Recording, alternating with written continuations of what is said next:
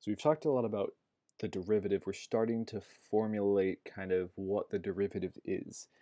And I want to start connecting it to some other things we've already talked about, and I want to start connecting it to some pretty typical problems you'll see in this stage in calculus. So first of all, with continuity, we can say that if f is differentiable at a point C, then it's also continuous at that point. So in other words, what we're saying is that differentiability implies continuity. If it's differentiable, then it's continuous. However, the sentence doesn't work both ways. Continuity does not imply differentiability. So quick example, and I'm going to do a better one in class, but something that is, suppose, maybe not differentiable at C, so maybe I've got an asymptote. So here, that's C. And here's my graph. Well, it's not differentiable at C because the function doesn't exist there. And it's also very much, so it's not continuous. This is, I suppose, a poor example of the reverse because here it's not continuous and therefore it is not differentiable. But that's also not what the sentence is saying. The second statement here is saying something like this, where with a sharp point, and this is actually the function that we'll look at in class, is continuous. I actually could have drawn that without picking up my pencil. I just didn't, so I made sure I got that real sharp point. It is continuous at that point C. It is not differentiable at that point C. And we'll explain why in class because I don't want to take up too much time in the video. But any of these sharp points are not differentiable. So it's just a quick example of why the statement doesn't work the other way around. But the key is that if it's differentiable, it is continuous. So differentiability implies continuity. Before we go any further, our book doesn't show you this yet, and I don't know why. Because when we jump into these types of problems that you're going to see in a second, you don't want to waste your time using the limit definition of the derivative when you've got more important work to do. So I'm going to teach you some shortcuts now. They're going to come back in the next section, but it's important that you have them to try to speed up the process ahead of time. So there are two key rules that I want to start with now. The first one is that the derivative of a constant is 0. And this makes sense maybe intuitively. If what's the slope of a constant function, right? If here's my graph and here is my constant function, the slope of that graph is 0. And if derivative is just slope, then the derivative is also 0. So we might say that the derivative of a constant c is 0. The second one is what we call the power rule, and it is essential. It is an essential part of calculus. The power rule says that the derivative of anything that has a power, so anything of the form, say, x to the n, can be expressed this way: n times x to the n minus 1. So how does this work? The power comes down. Actually, I'm going to use a totally different color. You can see that the power comes down front and becomes a coefficient. And then I decrease the power by 1. So for example, the derivative of x cubed is 3x squared, right? Power comes down, lower the power by 1. The derivative of x to the 150th follows the same rule. Power comes down, lower the power by 1. This is the power rule, and the power rule is crucial throughout calculus. So it's something that you want to make sure you can just do cold, and we're going to do a lot of practice with it. One of the classic problems in calculus is to find the equation of the tangent line at a given point. So let's walk through that process. So given f of x equals 2 minus 3x squared, find the equation of the line tangent to f of x at x equals 1. There's a lot going on here, so let's break down the problem. We're given a function. We want to find the line tangent, so we have a line, tangent to f of x at x equals 1. So I'll put that in a different color. Tangent to f of x at x equals 1. 3 important pieces of information. I kept this separate because this gives us our process. Find the equation of the line. Stop. Ultimately, then, my goal is to have something of the form y equals mx plus b. And if you think back to Algebra 2, maybe even Algebra 1, the way that we did this, our process for these types of problems, is to start with what we'd call point-slope form, and eventually work our way down to slope-intercept form. So we're going to follow exactly that process. So y minus y1 equals m times x minus x1. We might not know where to go from here right now because we don't really know how to plug anything in. Well, let's see. I have an x, and if I need a point, right, I need a y1, x1, x1, y1.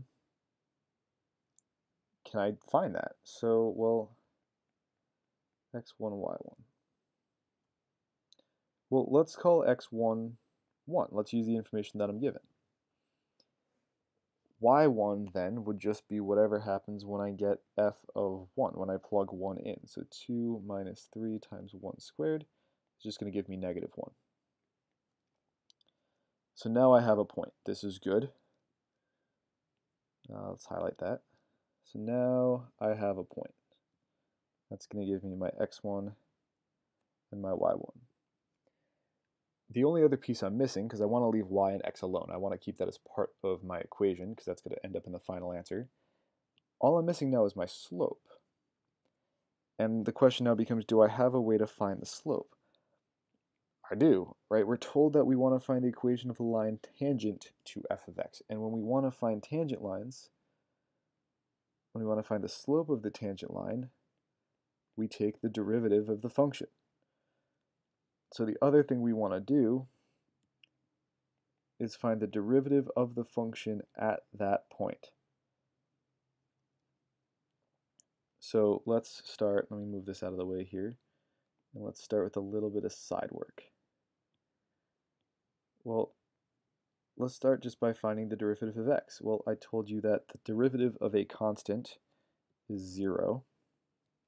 Normally I wouldn't write that in, but just for the sake of showing you. And the derivative of 3x squared, well, we can leave the coefficient, and we know that the trick for x squared is to drop the power in front as a coefficient and then lower the power by 1, so 2x to the first. And so I get negative 6x in general. Well, specific to x equal to 1, I get negative 6. I just plug in 1 for x. So now I have my slope. And here's the other piece of the puzzle that I was missing. Now I've got all of my information. Now I can go through and plug in. So y1 was negative 1, so minus negative 1 becomes positive 1. M is negative 6. X stays. X1 is just 1. At this point, it's all algebra. So I'm going to say y plus 1 equals negative 6x plus 6. Y equals negative 6x plus 5. This is the equation of my tangent line at x equals 1. So a couple key things here. You always want to find, so in addition to your goal here, your process is there. But along the way in your process that I want to maybe elaborate on, you have kind of a checklist. Part of your process is finding the point and the slope.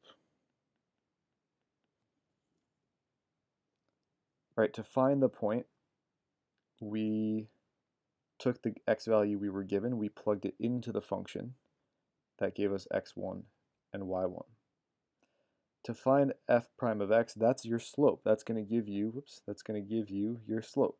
So how did I do that? I took the derivative of the function, which is right here.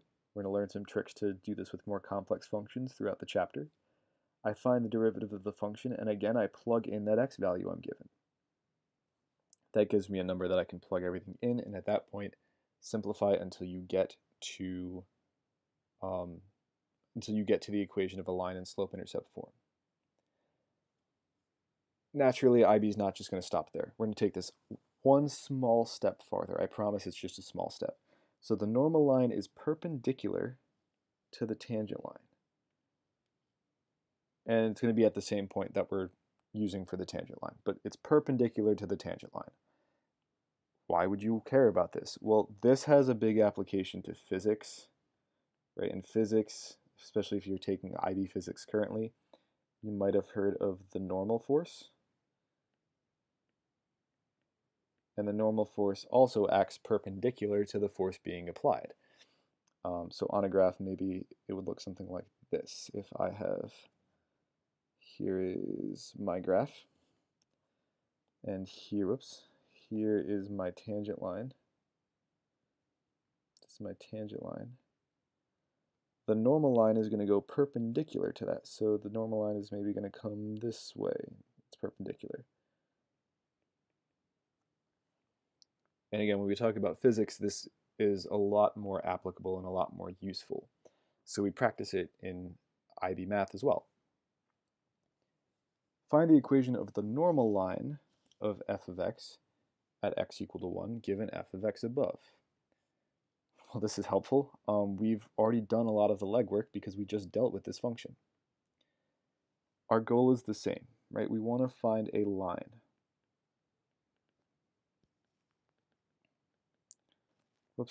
So we're going to stick with the same process. Start here.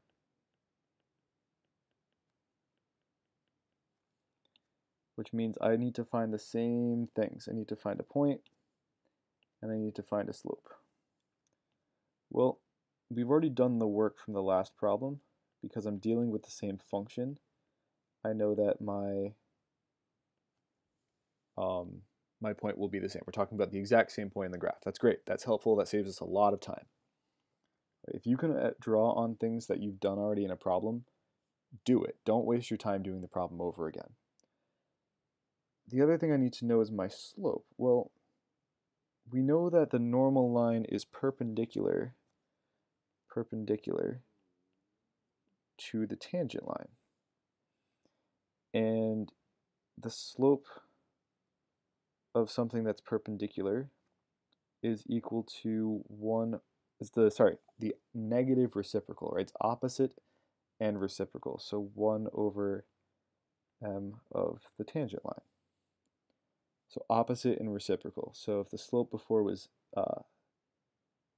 this should have said -6. I'm glad I did the problem right before.